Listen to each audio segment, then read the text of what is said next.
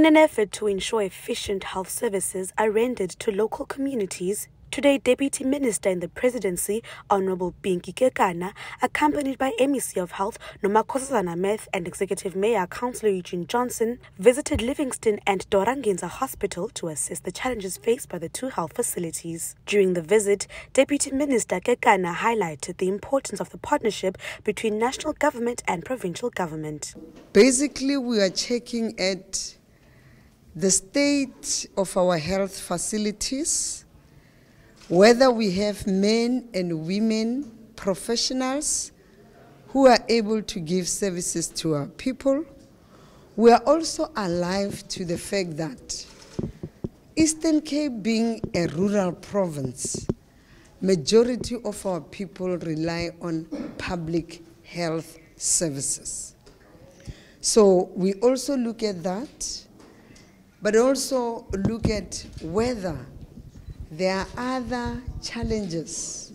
We're trying to come together with the department and look at, as we monitor how service delivery happens, what are the other support services that we need to give to this province so that they move out of that challenge.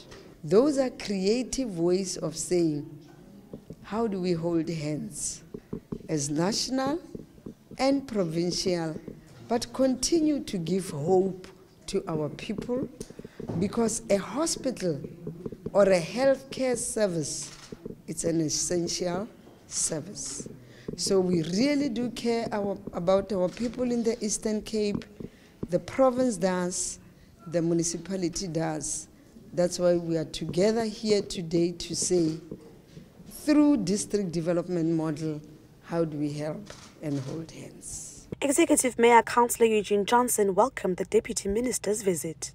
I am very happy and very excited that the Minister came down, it's the Deputy Minister in the Presidency that came down with the MEC of Health to do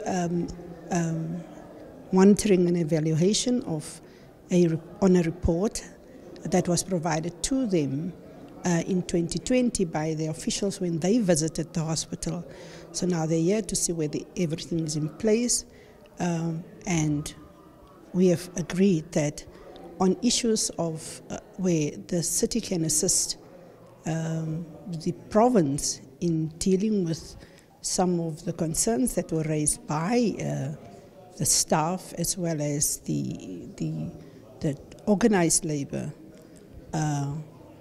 we will work together in ensuring that some of the support that is needed we will provide.